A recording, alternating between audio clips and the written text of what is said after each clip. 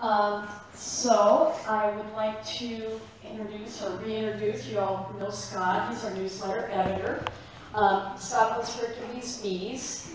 His first interactions with bees were actually in Africa. So he's a great resource for us when it comes to AHB and talking about that. So he's a good person to talk to. He was actually in the Peace Corps in Gambia in 2011. And when he came back, he focused on doing top bar beekeeping, which he is very good at. I watched him take apart a top bar hive and put it into a bigger one at Gary's earlier in the year, and it was fascinating. It was really, and he was so calm and so beautiful about it, and it really, I was very impressed. So his presentation is going to focus on biological reasons of doing treatment-free beekeeping and to grow your apiary. So welcome, Scott. All right, thank you. Good evening. Good evening, everybody. I'd just like to start out by saying that I feel truly honored to be able to come before the association and be your guest speaker tonight. I've got a slideshow ready. It's about 40 slides. I've timed it to be about 53 minutes in length.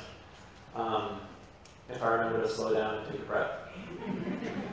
And I'm sure it'll help guide my thoughts along here. I'm going to probably say some pretty heretical things tonight. I haven't always been a treatment-free beekeeper. I started out with integrated pest management.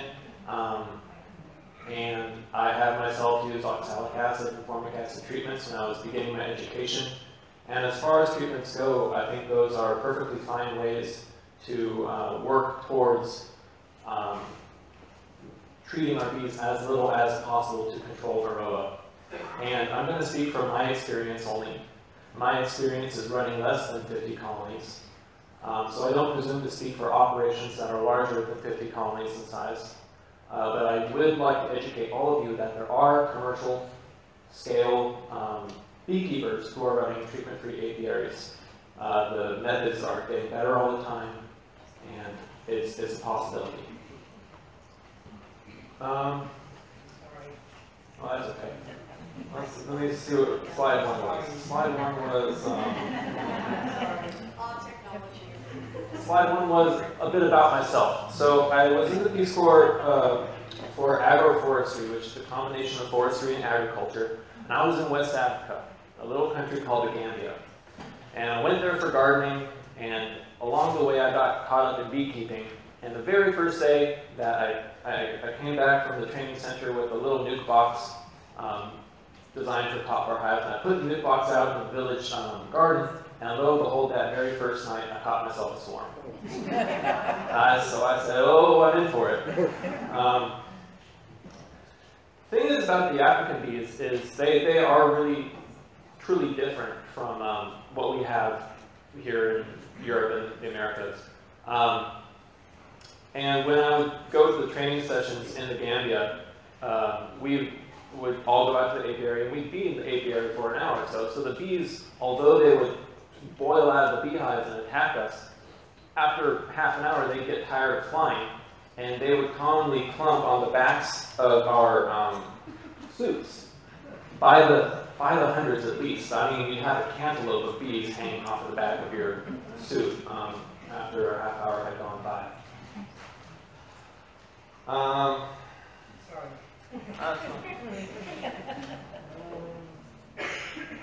Let's see. Well, I brought some models of what I use in apiaries. Let me back up a bit and say that my experience in keeping bees is not 100% all top bar. When I came back from the Peace Corps, it was in January 2013. We were in the middle of we still are in our drought. But I came back and I was all gung-ho, and I met up with the father of a friend from college. His name is Volker Ackerman. He's in the Marin Bee Club. And through Volker, I met Robert McKinney, who runs City Bees. And they really took me under. And for that first spring, they let me have run of their apiary. They set me up with 2 bee colonies that we raised together that spring.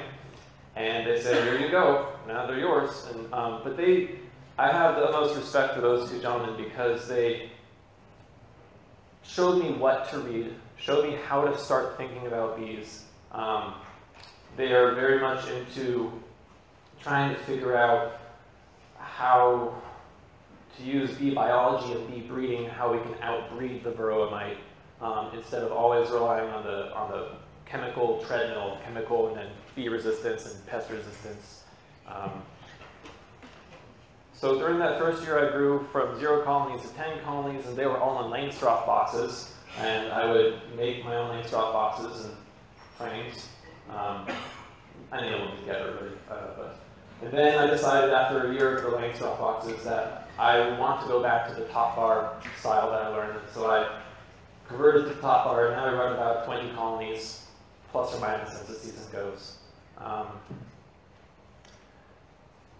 No, not yet. Okay. So I have 3 sizes, and what I'm trying to do is the Friend Beekeepers haven't figured out, and so I'm just following them, really. You have your nuke box, really handy, just like the Beekeeping nuke is. You can have a medium box. This is bigger than a deep, but it can have enough storage to get honey, to get a colony through winter. And then for honey production, you have the big 4-footer.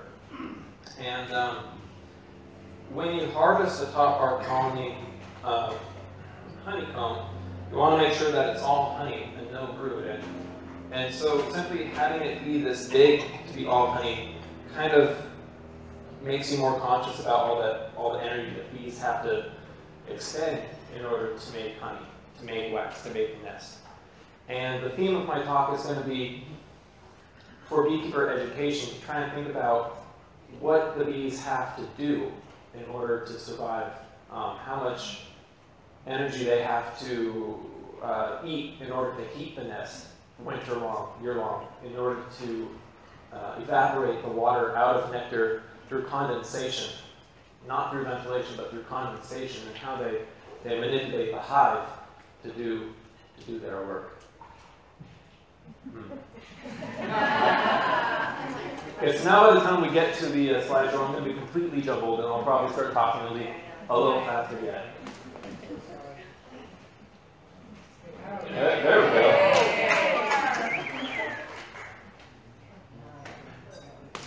Now, I should really be apologizing to you because I did fiddle with the computer to make sure that my slideshow would work. I'm sure it's me.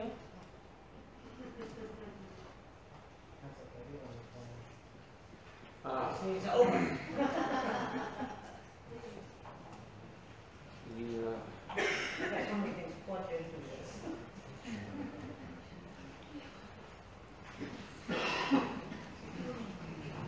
In thinking about these, I can't stress enough that within the beehive, the bees are the masters, and we would be very, very wise to follow where they lead. On this box here has 6 entrance holes on the front. A couple are covered up by sponges right now. All right, maybe one. And to make it better, let's try a little test. Oh, there we go. All right, so that first picture on the right, bottom your left, shows a little bee. She's cute. She's got propolis in her mouth, and she is plugging up this hole right here on the top of our beehive. Now, what I noticed is that oftentimes when colonies are smaller, or even when they're fairly large, they like to seal up the top 3 holes, and that's going to help them better control the flow of air to the beehive, which impacts everything. Impacts brood nest temperature and impacts how they make honey. So the agenda for this slide is I'm going to tell you a bit about myself. I'm going to give you a whole bunch of links that you can further your education on, where to go about what the bees want, what they face in the landscape. I'm going to give you a lot of my philosophy and a few of my tips. Oh, I don't think that this controls that. I don't know how to work.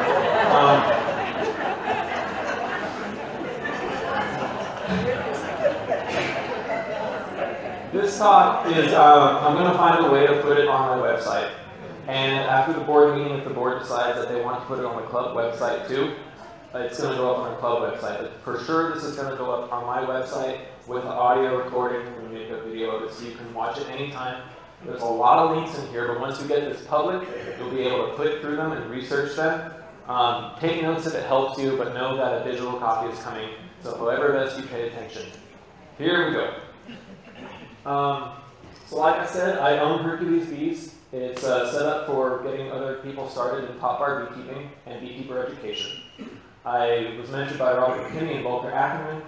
I was in the Peace Corps of West Africa for forestry. I was schooled in plant science, which is ecology and evolutionary-based biology. And I'm from the area. I know the weather around here. I grew up in Hercules. I now live out in Manteca, but I still keep my bees here and also increasingly in Manteca too. This is a picture of one of my 2 apiaries in the Gambia. This is in the community garden of the village of Wallaland, and I just made the boxes with what I had. And in some cases, what I had was a termite mound that I molded into a top bar beehive, and it didn't work so well. So I'm glad that we have Home Depot. You can just go buy lumber. Okay, so I've been keeping bees in California for 4 years. And just to give you some numbers, I run about 20 colonies. Once I had 35, and then I realized I'm stretched too thin, I need a real job. But last winter, I lost 24% of my colonies over the winter time. And this will be the 3rd year that I've been running treatment-free bees.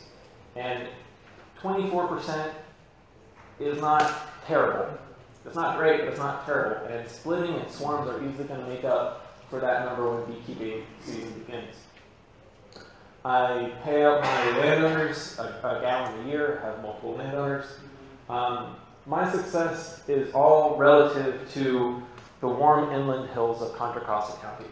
And I'm not a pollinator. I don't constantly change beehive locations. But what I think is very important is that the source of my bees comes from swarms that I catch, splits that I make, or structural extractions that I do, where bees get into all sorts of places. And it's kind of, I'm just proud that I did this during the drought, so enough of me, this is the next slide. But the drought was scary. The drought was rather terrifying.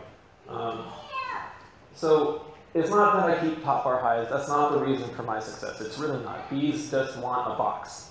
But I like top bar hives, and I like how they're right here. They're right here for me, and I don't have to lift up any boxes. And what this means is I can spend more time looking at the bees and less time lifting boxes. I can leave my stuff out in the field. I don't have to spend as much time swapping frames around. Bees are going to draw their own wax comb, which is essential for treatment-free beekeeping because it gets all of their glands active. It's what they want to do anyway. So this is how a top bar starts out, with just a strip of foundation. And this is how it ends, full of honey. Oh, there's a lot of bees in between there. Is there... Everybody can kind of see this? No, okay. Kind of? All right. I think that being a horizontal hive system, the bees are very able to control heat and humidity from the brood nest to the honey areas very effectively. And during winter time, if you have your cluster in one side of the beehive, all the condensation that they make from breathing through the winter, that will spread outwards. And I haven't had a large problem with water falling on the cluster, which is problematic with leaving a lot of honey on in frame colonies, because that water will go to the top and then get on your cluster and then will die because they're cold and wet. Hasn't happened so much with top bars.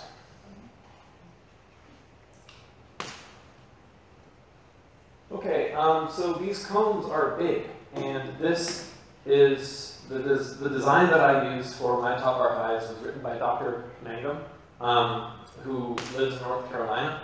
And you'll notice that when you compare a honey super frame to the depth of, that's a small one, the depth of these top bar combs is that it is truly bigger.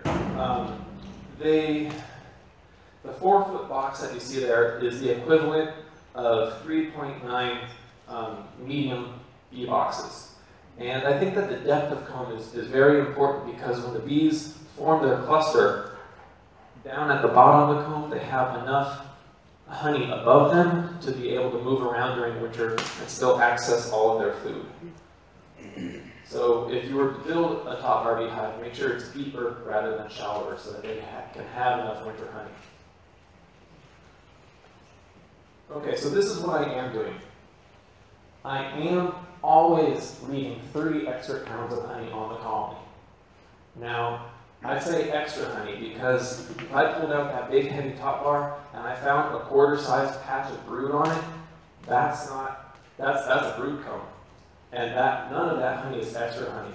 So, and often I'm leaving like 50, 60 pounds of honey on my colonies because they grow better. Bees are going to grow better when they have that reserve of calories and they have the reserve of the comb space to store incoming nectar and pollen. I don't use chemicals for just my own reasons. I'd like to try to bring these back to that point where we don't need them. I'm always vigilant for American foul brood outbreak. And treatment-free is not care-free, so we all need to be aware of what American foul brood is. And I haven't had any outbreaks of it, but should I have outbreaks, I'm prepared to burn equipment and restart the bees on clean equipment because this is not a joking matter. I'm always searching for the best apiary locations I can find. I'm spending a lot of time on Google Maps saying, oh, there's eucalyptus over there, meadows over here, creeks over there. That's important. And then within the apiary, you've got to know where to put your hives that has sun exposure and so that it's not in the bottom of the valley where all the cold air is. You want to treat your bees like your pets, and I know we all do. We don't want to keep our dogs out in the cold. We don't want to keep our bees out in the cold air. Darn, there's parts of my slide you can't see. Is there a way to move the projector at all? It's actually the slide itself. I couldn't get it to show on the computer either. It's just, I wrote too much. Okay.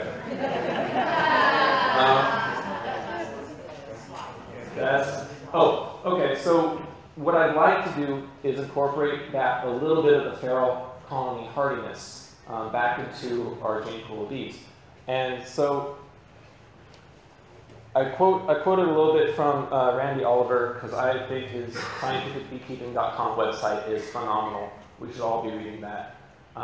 One of the more interesting articles he wrote was about comparing feral hive genotypes to commercial hive genotypes and gene pool analysis. And he found out that feral colonies do maintain separation of the feral gene pool and the domesticated gene pool. And it raises the question that, one, how are they doing it? And two, for commercial pollination bees, we're selecting for something very strongly that has very little fitness in the natural world. Fitness, the ability to put genes into the next generation. So many of the pollination bees that we use in America are like thin-skinned dairy cows. They would not survive in the forest if it weren't for feeding support and miticide support. Check out that link when you get the copy of the slideshow. Here's a picture of me bringing back some bees from a cutout extraction. For a few years, I worked for Honeybee Specialties in Martinez, and we took bees out of the BART train, we took bees out of the churches, we took bees out of apartment complexes. You'd be surprised where they can get, but I really like it when they're at ground level.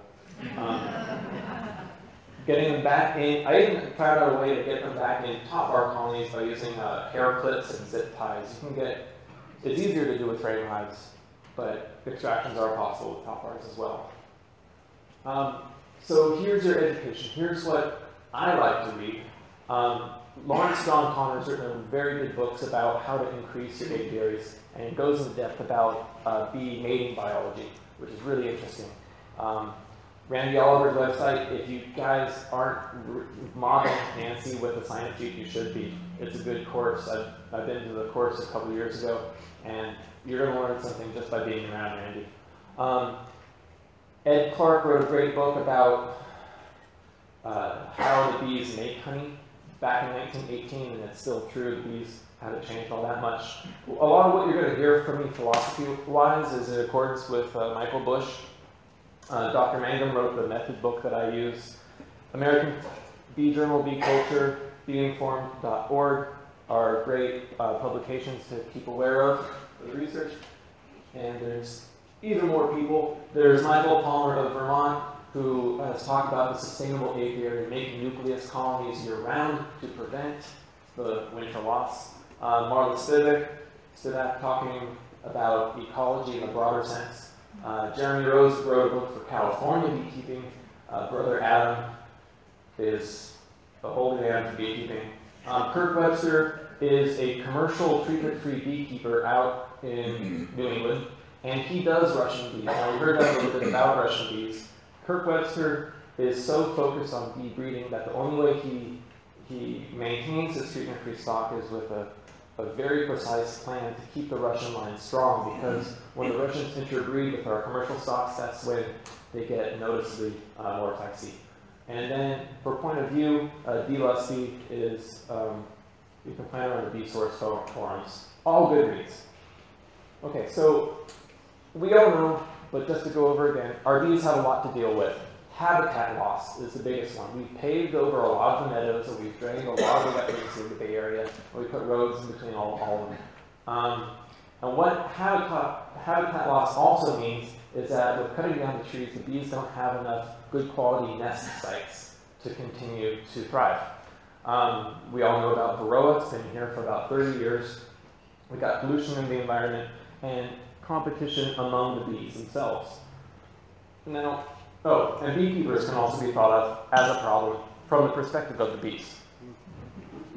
Let me be the first to say that I've killed or crippled over a dozen colonies in learning how to keep bees. And I'm sorry for it, but the learning experience is more valuable than a beehive. And so if you ever think, well, I shouldn't disturb the bees, but you also feel you need to learn, no, you got to get out there and get the veil on and learn about your bees. So bees want to take over the world.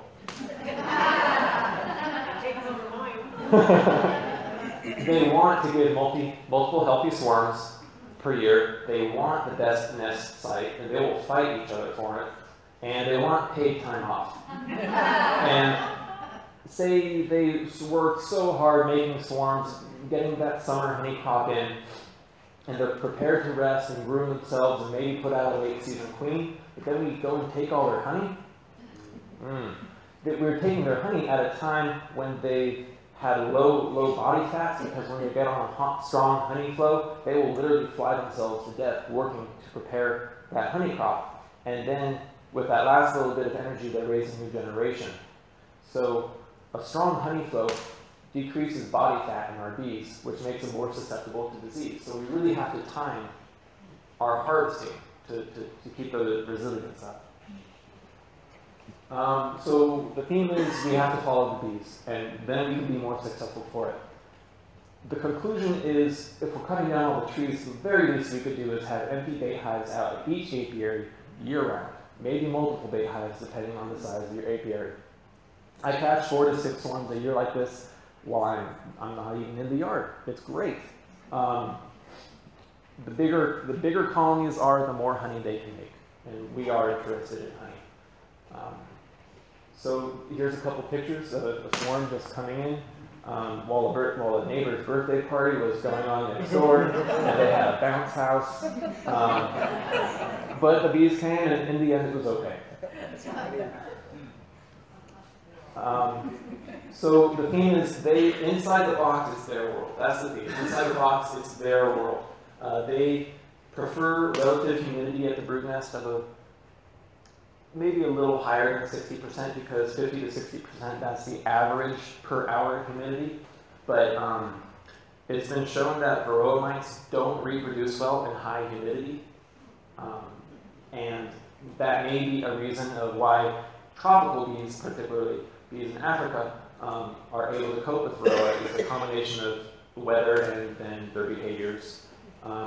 But heat in general helps them mature faster and helps their muscles build stronger. So that's one of the reasons why we always say put your beehives out in the sun, because it was something in the temperature, the humidity of it.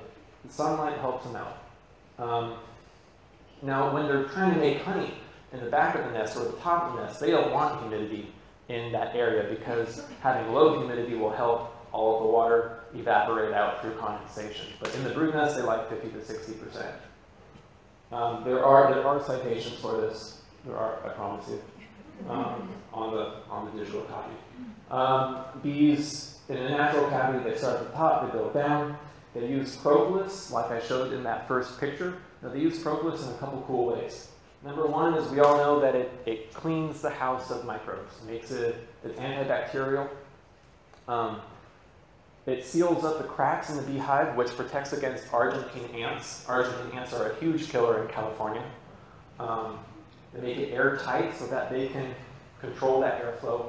And number two says propolis varnishes the walls of the beehive. After the breaks, you can come check out this 2-foot box that has had bees lived in for quite a while. You'll see the tracking stains. We all see it in our hives. But the varnishing helps water stay on the wood instead of being soaked into the wood, and it just makes it easier for the bees to get the water out of the nectar. We want to make life easy for the bees after we've done all this other stuff to them. Bees always want to be able to access all, thank you, I'm going to need that. Yeah. Bees always want to be able to access all parts of the hive. Haven't you ever watched them crawl around the hive? They seem to be everywhere. They want to be everywhere because they're patrolling that whole hive all the time. So let's get to a couple of, one more slide. If we look at a bee brood nest, or visualize it in our mind, if my fist is the very center of that brood nest, my fist is going to be solid worker brood. Around my fist will be more worker brood and drone brood. We know from real life experience that this is mixed together, but often drone brood is on the outside. Then we have our pollen and our nectar band, and then outside that we have honey. And honey is a good insulator for the bees. Now this brood nest will move over the course of the season. It may start out here in spring and come over to here to summer, and then back to winter, they'll come back here. It moves, but the general pattern of the brood nest, we have to understand that it's like a layered cake. I'm spending time on the basics because that shows us what the bees want. So here's tip number one. How many of us keep records when we go out to our bee colonies? Good, very good. This is my tip sheet, or my records sheet. If I see 8 combs with brood, I'll write 8 / 3 combs with honey. That's how I do it. I use a 1 to 5 scale for pattern, quality, disease, temper, and notes. We can keep track of where the queen mated, how old she is. Here's where I start saying some blasphemy. Number 2, throw out your screen bottom boards. They allow way too much ventilation into the hive, and this slows down the honey making. In the wintertime, this means that they have to spend a lot of extra energy just to keep themselves warm. Even if you have that slide in for the bottom for your Varroa counting board, the bees can't walk on it, so they can't seal it with propolis, so it's not airtight, it's not ant tight. A bit of history on them. They were developed as IPM when commercial beekeeping was hit with the first waves of Varroa. And it's true that they do give a slight reduction in Varroa over the course of the season. But if you get rid of 15% of your Varroa, you still have 85. That's still a lot of mites on your bees. They're kind of expensive. I'm just not a huge fan. And we see here that bees like to keep the brood nest at a constant temperature, somewhere between 93 to 96 degrees, depending on their race of bees. And a quote from Randy Oliver saying, "Keep your bees out in the sun. Sun helps them get up earlier and finish the day later. Sun helps them. Ventilation does not help them." So tip number 3 is insulate your beehives, because insulation is going to help them ripen that honey. It's going to help them maintain the brood nest temperature. I used acoustic soundboard when I was running Langstroth colonies. You can buy it in varying thickness, but I had a 1/2-inch thickness. You can buy it in a 4-foot by 8-foot sheet from a lumber store and cut it to be the dimensions of your nuke or your beep or whatever you have. This is where telescoping covers are beneficial because they keep the insulation dry.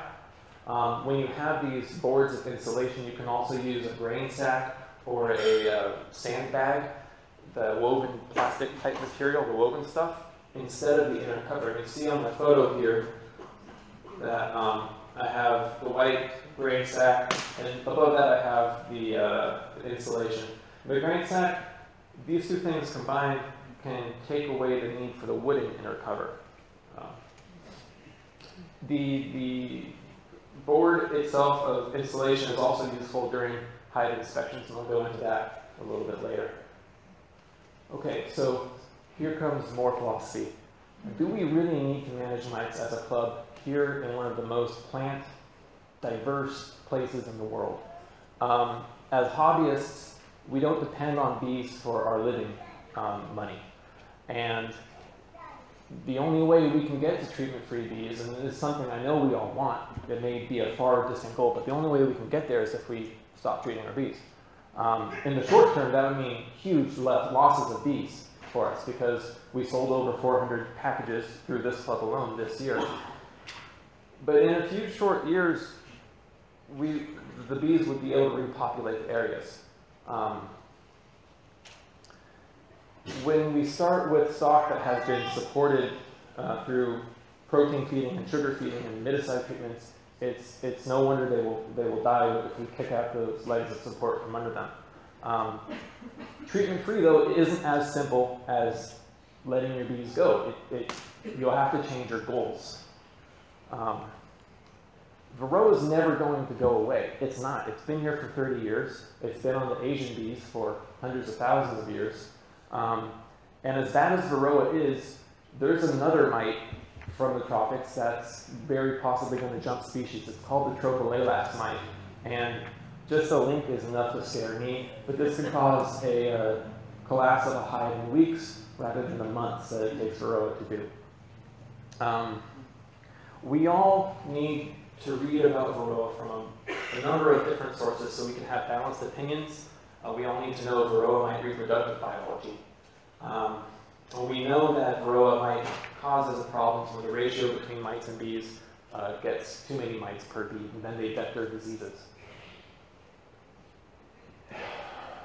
Talking about mites, when they lay in the brood in California, where we don't have a true winter, they're going through 10 to 12 generations a year, where our bees only go through a couple generations when they swarm, one generation per swarm. So the Varroa mites are evolving at a much faster rate than bees are. And bees are evolving quite fast themselves. But we need to find ways to balance that host-parasite relationship and make a mite a less dangerous thing. So in the broad picture, we all like honey, we like our honey producers, and we have our favorite colonies. But in the broader ecological picture, if we have our honey producers, and those are grade A's, and we have our grade B and our grade C colonies, and say some of our C's die over winter, that was expected, but some of them live, those B and C colonies that manage to live and then next year overcome the sicknesses and then put forth drones, those are just as ecologically viable as our honey producers are. And these mid-grade survivors, I think, hold the key to developing the population of treatment-free bees that we can then reselect again for honey production and gentleness and other traits. And I'm a big fan of gentle bees. I prefer to keep bees like I addressed before you today. So just food for thought. So many of you must be scratching your heads and saying, this guy's going to kill us all with his Varroa bombs. What is a Varroa bomb? It's when Varroa population spikes, happens in the fall, and then it's spread to other colonies from the robbing. Now we can do, as beekeepers, not bee havers, but we keep bees, we have to be able to recognize when it's happening before our eyes, and then combine the colony or requeen it to curb the infestation. If you have brood full of Varroa, it's not worth donating to another colony. You can campus. If it's full of Varroa, just feed it to your chickens. They'll love it. There's a saying that says, take your winter losses in fall. You should know which colonies are very likely going to die over the winter. So just take your losses in fall. through combining. But if we do our beekeeping right, colonies are going to have a lot of honey on them in the fall. And we know that the bigger colonies are the stronger colonies, are the ones that are doing most of the robbing. But if our bigger colonies have combs full of honey and they're happy and full, they're going to be less likely to rob because they don't need to make up for that shortage of honey. So leave honey on your colonies. I think the true Varroa bomb is one that's been fed year-round and pushed to produce brood the entire season. Swarm control is happening the entire time, and maybe the beekeeper hasn't made a split. That colony is hosting a very, very large mite population. And if that colony is not treated, that's the true Varroa bomb right there. Because there are populations of feral bees that are living without any intervention from humans. And then there are all the other bees. So going back to the Varroa bomb, in the fall, that's when the bees are the weakest. They've been flying hard all summer to make honey. They've got low body fat. They need to raise the generation of winter bees to see us through the springtime. If you take out their honey between the Varroa and the lack of food, they're gonna die. Here's a reference about how strong honey flows can cause bees to work themselves to the exoskeletons. Okay. A couple just things I like to read and think about was the top one says that Varroa really don't reproduce when relative humidity inside the brood nest is over 75%. And then down below, I don't quite know how to tie it in, but we're here in dry California, and so the water economy of the beehive is actually very important to us, especially during our long summer. Now, when bees go feed water, it's like a garden hose going through the sky if you watch all those bees bringing water back to their hive. And as they get it out of their bodies and they breathe it onto the nest, old comb can absorb 11% of its own mass in water weight.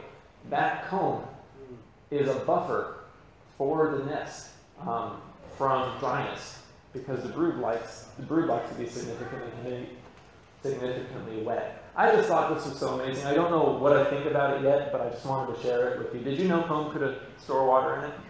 I did. Tip number 4, changing our goal. I'm espousing treatment-free beekeeping, and I said once before that it requires that we have to change our goals. We need to recognize that the days of 200 pounds of honey off one colony is gone, because the plants aren't there anymore because of habitat degradation. We don't have giant fields of sweet clover anymore. So extra honey. Quarter-sized patch of brood is a brood comb to me. I only harvest from the big colonies.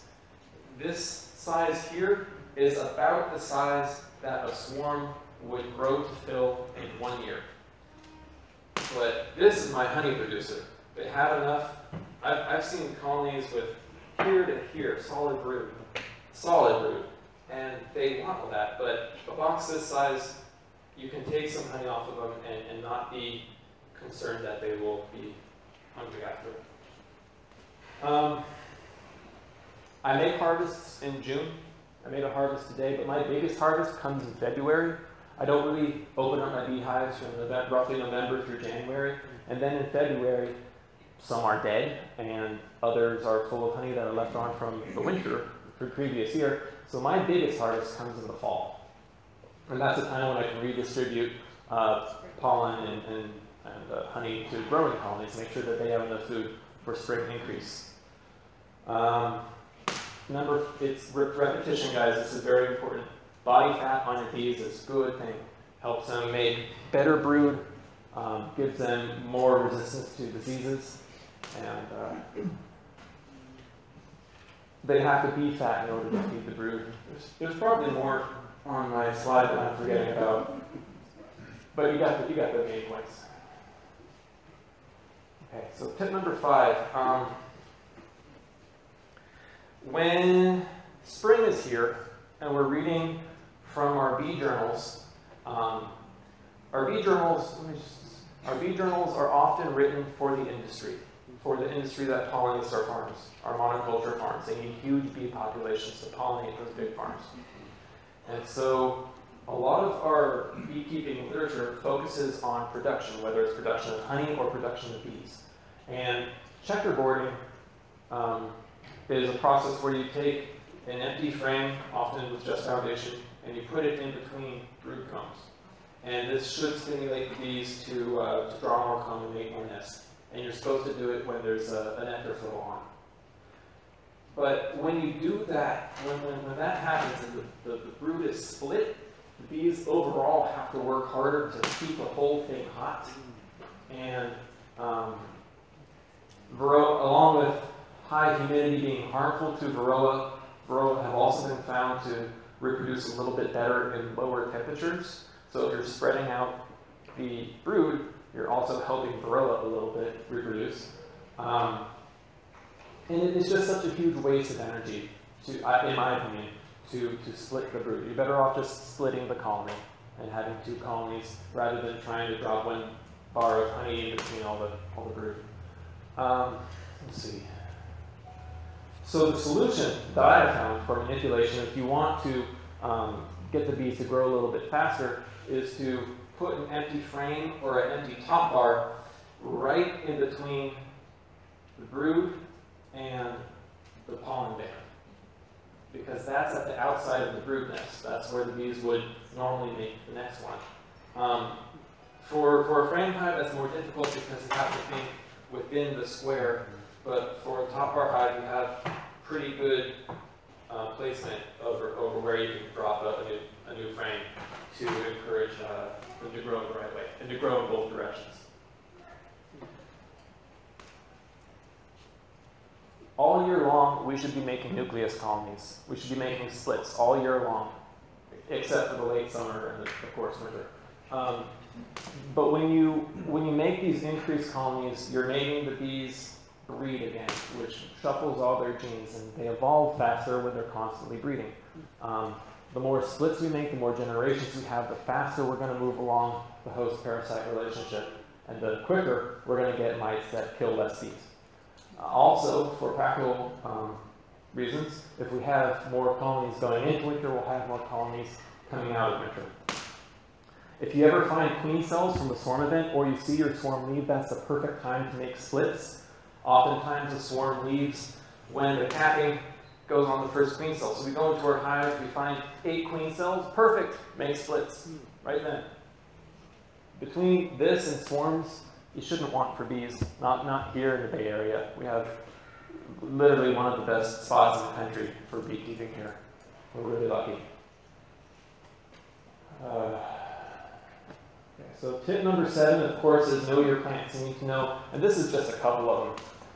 These are the ones I could think of the top of my head that I use for kind of judging what's going on in the landscape. Trees like eucalyptus trees will bloom for extended seasons. Others, like the manzanita, have a brief blooming period towards mid-spring. And we can think about what kind of manipulations we make based on what's going on in our environment. The cotoneaster on the right-hand side is this not California native shrub, but it's often in hedges in the Bay Area, suburban areas. That's one of my plants that I use to mark the end of spring. When I see the cotoneaster go off, I say, well, by now most colonies should be having drones. Splits are good to make right now, and it's in my area. That, for me, that's the end of spring. We need to all be gardeners. I know many of us are gardeners. All of us should be gardeners. We want to garden for plants that give off summer nectar and pollen. If you're stumped for what you should plant, try the Cleveland sage, the white sage, sunflowers. Really good. When you start keeping track of this year by year, you will become a better beekeeper. You really will. So what is treatment-free anyway? Why is this guy up here talking about all this blasphemy? These are the 4 main rules of it. Number 1 is obvious enough, but number 2 is only natural feed Now, I love my bees, and I never want to see my bees die of starvation. But when I say natural feed, that means I'm going to feed them with honey or nectar from another beehive, rather than mixing together sugar syrup. Honey is very acidic. Sugar syrup is more pH 6 to 7. Honey is about pH 3, and it messes with their digestion. It's not their natural food. Pollen supplement is not their natural food. And so if we can't support the bees by feeding them cheeseburgers.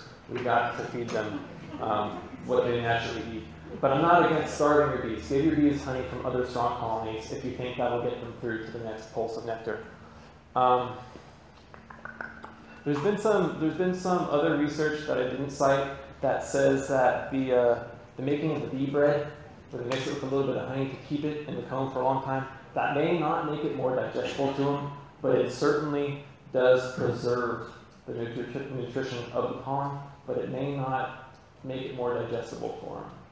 So, on a tangent, we always hear about native bee colonies dying when they eat tainted pollen, and we say, well, our honeybee colonies are going to be okay because they can kind of reduce the toxicity of it. I'm not so sure that's true. All bees are affected by pollen that has been affected by neonicotinoid pesticides. Number 4 is very important. If you have bees that are kicking butt and treatment-free, you owe it to all of us and larger bees in the world to split that colony, maybe even do some queen grafting off that colony. Awareness for the beekeeper is important.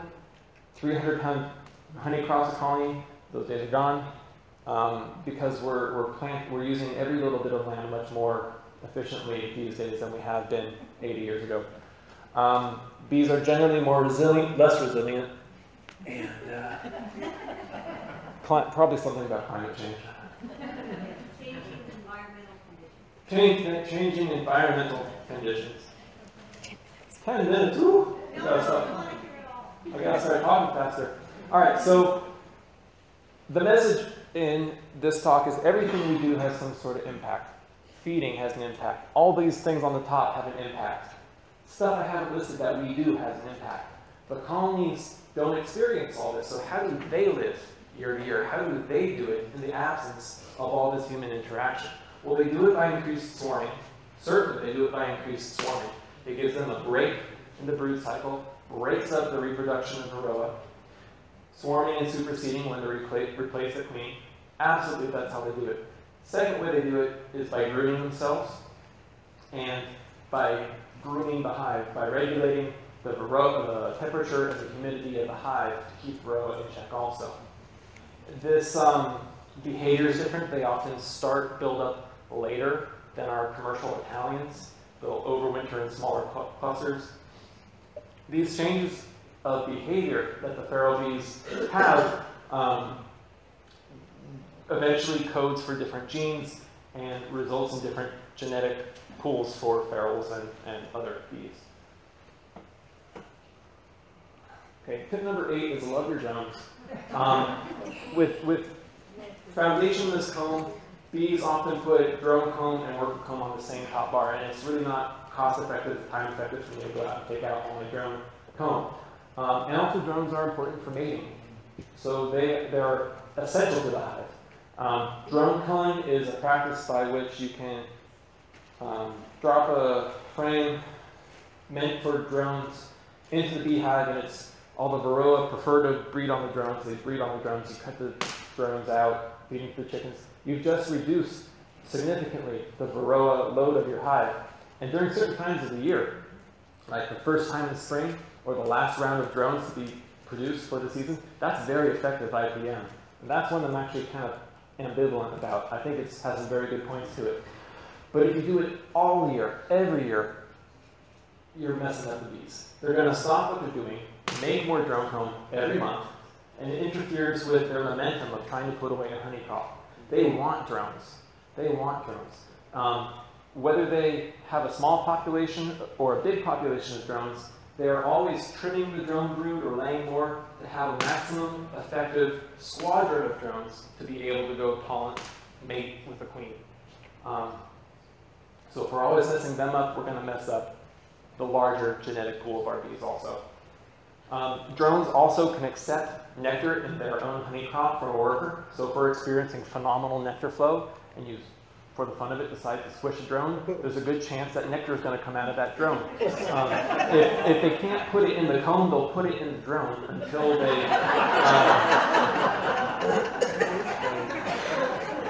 Also, if Varroa are on the drones, they're not on the workers. And if they're not on the workers, then we're going to have healthy workers to go out and get more resources. So I think drones are good. Drone culling can be good, shouldn't be done year-round. And thinking about colonies, even when the queen goes and there's just a few bees left, they lay drones. And that allows a colony to have a chance, at least, to get their genetics into the next generation. I love drones. Okay, so just let me remind you about who I am, what I'm doing. My goal for starting this business was just to grow. I just wanted to grow and have bees. And I was coming back from the Peace Corps. I didn't have any money. So I wanted to do this as cheaply as possible.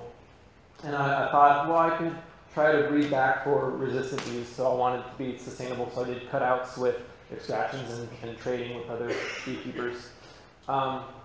Oftentimes, I think we can do damage actually by going into our hive every week or every 2 weeks. Bees want some time to themselves. I'm at the point now where I see every beehive about once a month. Sometimes I don't see them for 3 months. And that's shame on me.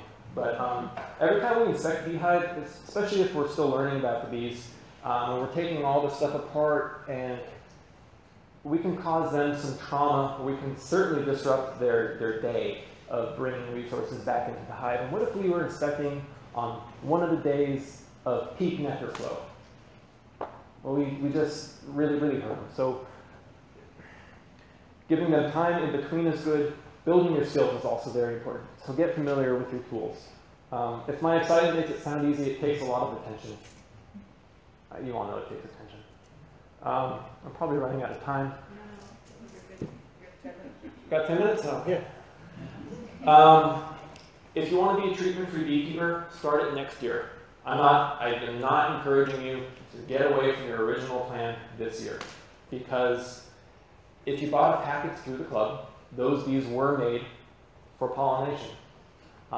They should be treated with some sort of miticide. But next year, if your bees survive, they become a little bit more acclimatized. Or you can propagate from your good stock. You can find a friend and get one of their colonies. You can get a swarm. Next year, you can start taking steps towards treatment-free beekeeping. Here's a conservative path for it.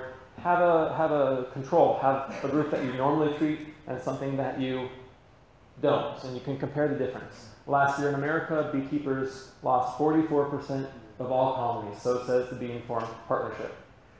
If you do better than 44%, you're on to something. I want to hear about it.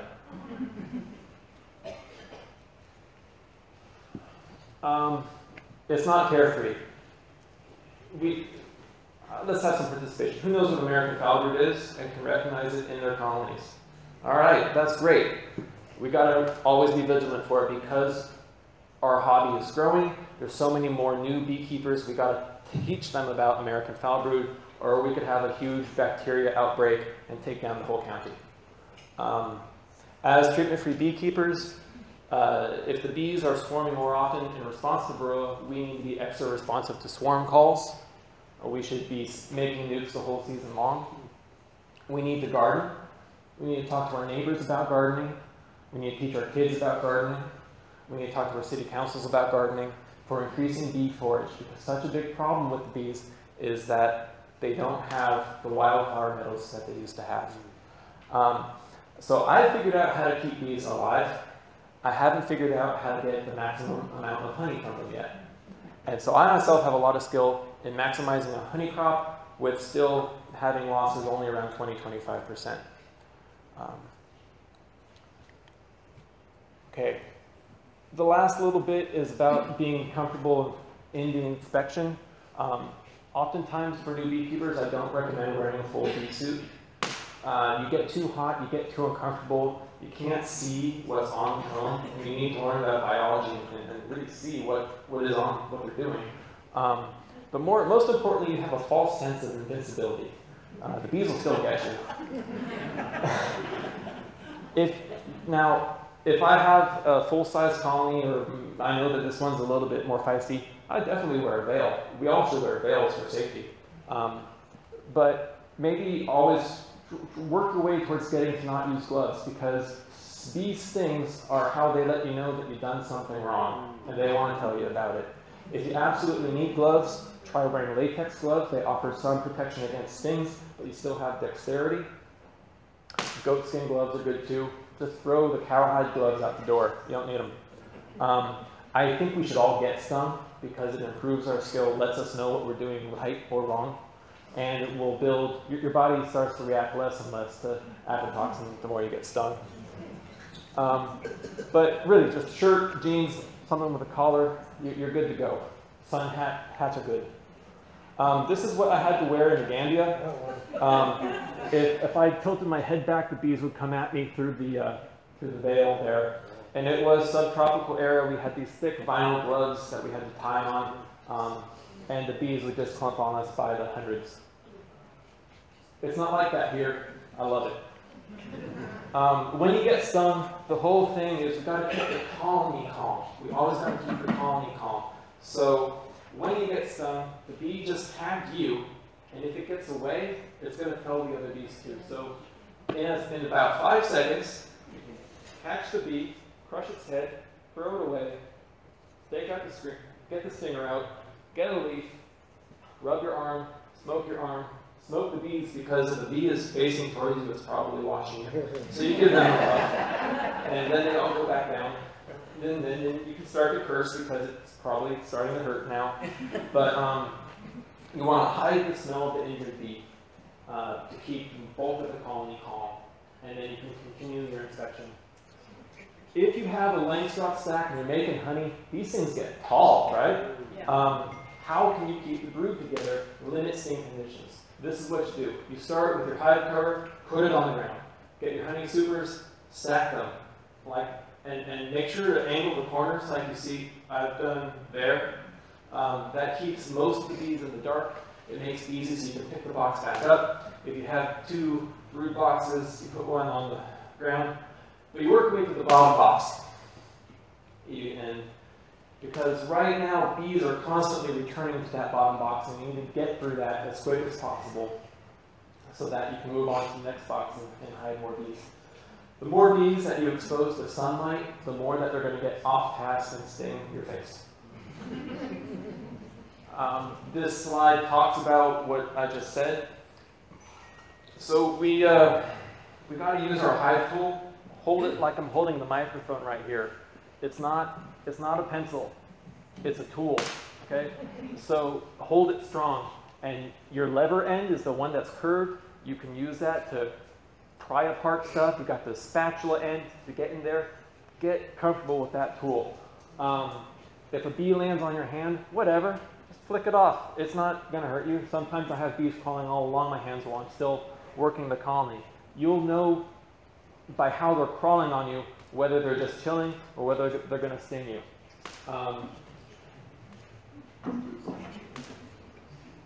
Frame shakes, you should we should all practice the shake to get the bees off the comb so that we can see the comb. And I really like having a spray bottle of just water in my apiary during hive inspection so I can clean off nectar and clean off the honey. That keeps, the honey smell makes bees think that they're being robbed and makes them more defensive. So if you clean up the honey smell, they'll be calmer overall. This is why the Randy Oliver class is going to be gold for people. Sign up.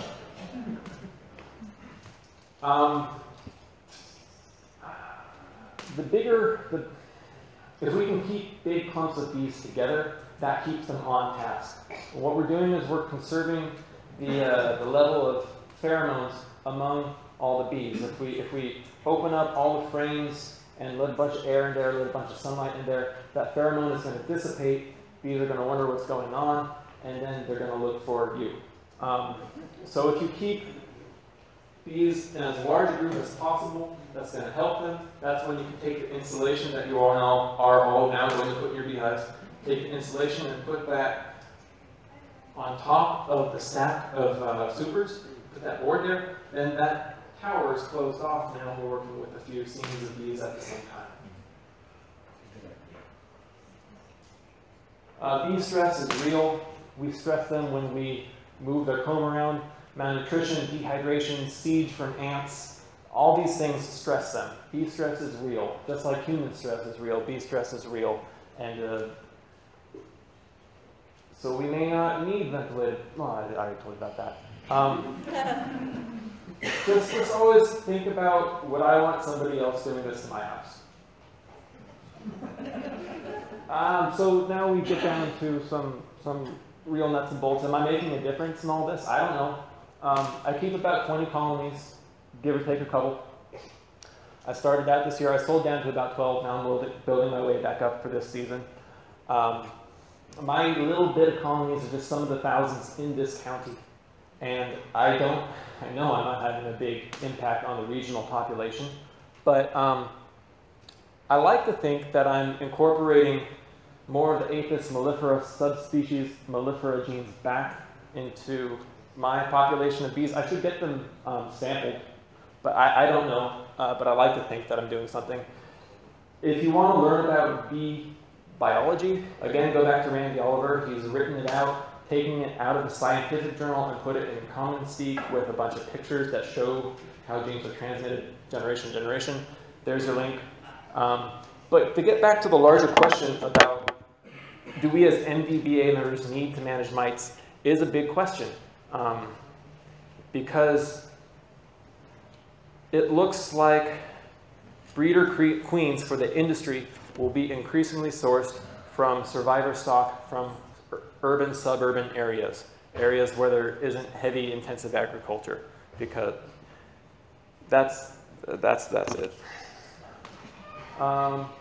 In conclusion, we all love the bees. I hope I didn't offend anybody too much tonight. And this is just what I've been doing for me. It's been working for me. It may not work for you. But if you find success in what you do, share it with us, because we all need to learn. We all need to garden. Have I hit that enough yet? You all need to garden. And thank you very much for your attention. It's been a pleasure. I'm probably over time. Thank you.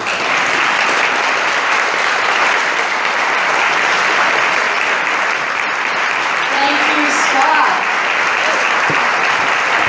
You guys liked it, right? Oh. So, because we're running late, I'm going to really encourage Scott to hang out over here, and if you have questions, please go to him and pick at him until you get your answer. I just wanted to let you know about our next speaker in July. It's going to be